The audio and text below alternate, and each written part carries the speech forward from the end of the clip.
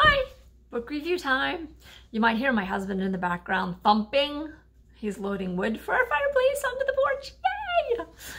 Yay! Today's book review is Hatchet by Gary Paulson. Many of you may have had to read this for school, or if you maybe you were supposed to and didn't, or maybe you didn't have to and you might just be interested in it anyway. So here it comes.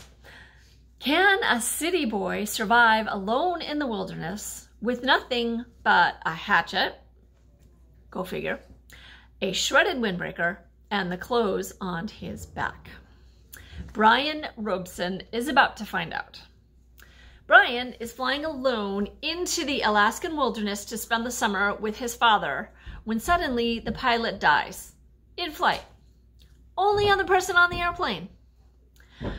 Brian tries to radio for help, but no one answers. Now what? What would you do? Here's what Brian did. He found a lake and crashed the plane into it as gently as possible. And that is when the adventure really began. Thanks to an English teacher, a television show about Air Force pilot survival training, my husband loves survival shows. His favorite is Bear Grylls.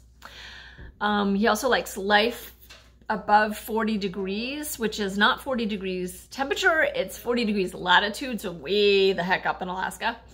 And every once in a while we watch Naked and Afraid just to laugh at them.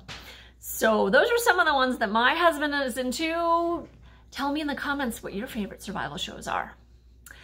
But anyway, so thanks to this English teacher of Brian's and this television show about Air Force pilot survival training and some very active imagining with his friend Terry in Central Park, Brian might just survive.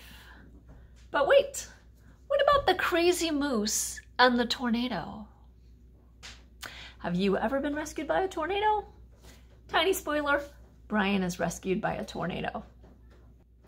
So there you have it, Hatchet by Gary Paulson.